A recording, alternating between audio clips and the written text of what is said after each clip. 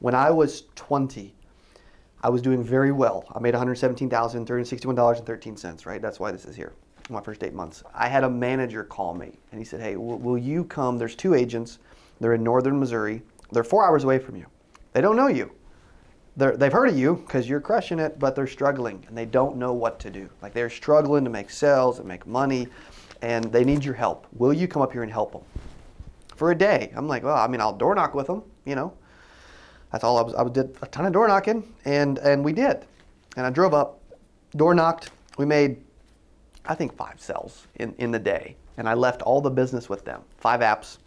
I didn't sign them. I left all the apps, the commissions, everything with them. We were high-fiving. We were having a ton of fun. And I was driving back home. And I was in tears thinking about how much fun I had that day.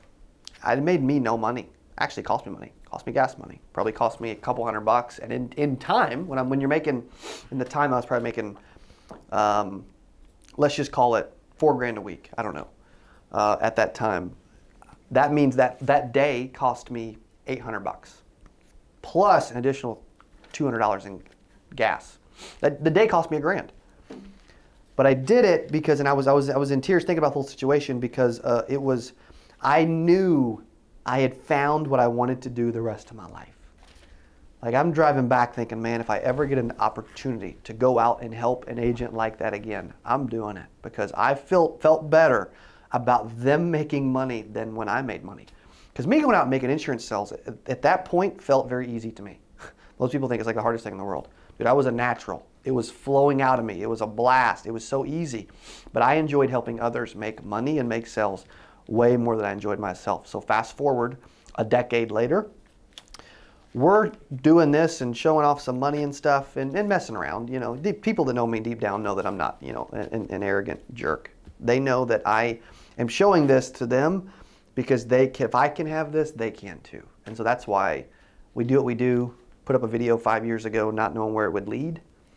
And look where it's blossomed to now. But the point is, you got to figure out what you want to do for the rest of your life, you know? And I think you started to figure out what you want to do for the rest of your life too, which is pretty freaking cool.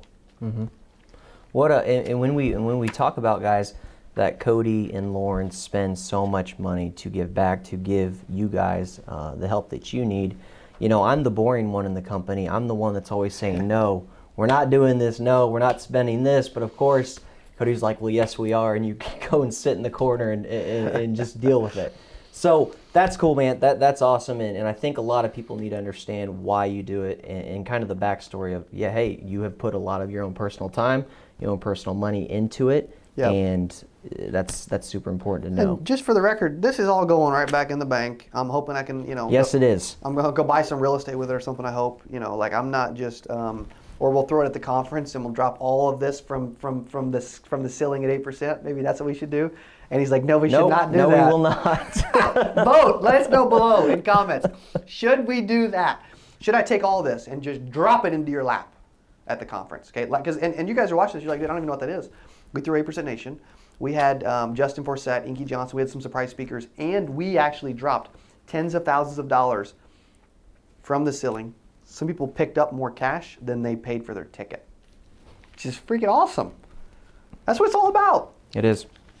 My next question is, was there a moment within the last 10 years that you knew you made it, that you knew you hit the definition of being successful? Well, I always told myself, you need to be a millionaire before you're successful. That's just what people think, right? You know, you're a millionaire, you're successful. There's more to life than money, though, too. But for me, my goal was to be like this. My goal was to make 100 grand my first year. I want to be a millionaire before I was 30. I'm 30. We've got, you know, we'll do 10 million bucks this year from all the companies. We've got 100 staff between my dad's company and our companies and Landon and I's company and the 2 buildings and all that. The moment, I don't know, the thing is, I don't know that I feel like, deep down, I almost still feel like I'm not successful yet. I think that's what like drives me and is so insane that people, maybe if you're like, your personality's like me, you can comprehend that, but I still feel very unsuccessful because the people I'm following and I'm hanging out with and I'm watching are freaking light years ahead of me. You know, like I'm telling my wife all the time, like, man, I want to get on, I got to get on Bert's level. I got to get on Cardone's level. I want to be Brian Tracy, you know, and you think about that kind of stuff. Dude, I'm pushing so hard because I want to look back in a few decades from now, and I want when people think of the word insurance, sales, maybe at one point real estate, money, whatever, success, I want them to think of us and what we're doing and everything we got going on. And we got an amazing team that's helping us along that journey. I personally don't feel like I'm actually successful yet. That's the funny part of it, because when I go home, I'm like, crap, I still can't buy a plane. That's a problem. Now, technically, we could get a down payment on an okay plane with what we got right here. Yes, we could. Right? We could. So that's a good point, because I feel like when you ask an insurance agent or anybody, hey, what do you want to make this year? They just say, I want to make 6 figures. I want to make $100,000. More than I made last year. Exactly. What kind of freaking answer is that? When you made $117,000, what was your next step? What was that feeling for you when you looked at, you know, your tax form and like, wow, I did it? Yeah. What was the next feeling? And I still got the 1099 to prove it too, okay? For those who are like, ah, you didn't do that crap, you know, okay. For me, it was, okay, I started thinking if I can do 100, because you got to think, guys, I'm 20, I'm in college, I'm playing basketball. 100K seemed, I mean, when I'm getting paid like $6.50 an hour to work at a grocery store, to then go earn $100,000 just a few years later, it did not seem possible. Okay, like if I didn't have people around me that believed me more than I believed myself, I would have never got there. And so my next step was, okay, how do I, if I can get to 100, I can get to 2. If I can get to 2, I can get to 3. If I can get to 3, I can get to 4. I can get to 5, and I can get to $1 million a year. You know, and now I'm like, dude, if I can get to 100, and then I can get to $1 million, which we've done. If I can get to 10 million, right, which we're doing, then I can get to 100 million. And then if I'm like, dude, I'm starting to actually operate and think, man, if I can get to 100 million, I'm watching Billions right now on Amazon Prime. Amazon Prime. So freaking good, by the way. I love that kind of stuff, man. I love it. And I'm like, how do I become Bobby Axelrod?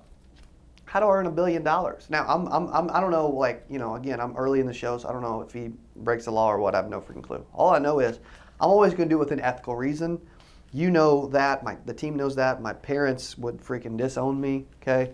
Because I want to help people the right way. But for me, it was like, it's always what's next. It's always like, how do we level up? I've been thinking about lately, how do we get 8% to a couple thousand, to 10,000? Like, if we had to just go rent an arena for 10,000 people today for 2022, what steps would we take to pull off getting 10,000 there?